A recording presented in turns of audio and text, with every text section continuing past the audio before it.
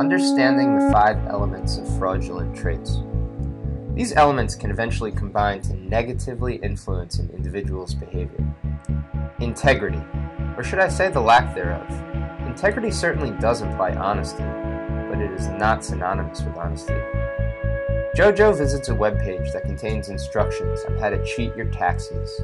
While she does not lie about her behavior to her friends and family, JoJo clearly demonstrates a lack of integrity, a quality of moral uprightness. Opportunity, the set of circumstances that make a behavior possible to execute. JoJo works for an investment bank and has received inside trading information about a stock that is expected to soar within the next week.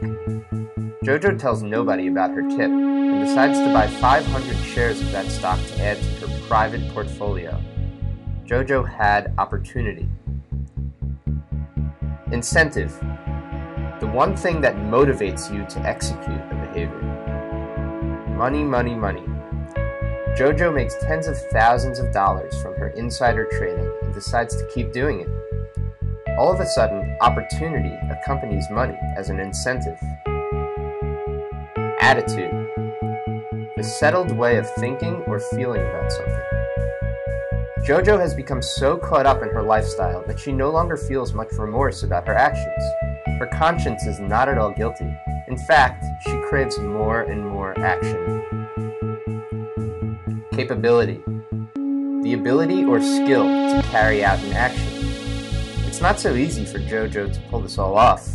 While she lacks integrity, has opportunity, incentive, and an obdurate attitude, give credit where credit is due. She was capable of pulling this all off. The only problem? This is all temporary. It will catch up to her, and she will be caught. The 5 elements coexist and work together to promote feelings of overconfidence and superiority. JoJo is going down a very dangerous road. As her confidence builds, her greed and potential for failure will grow.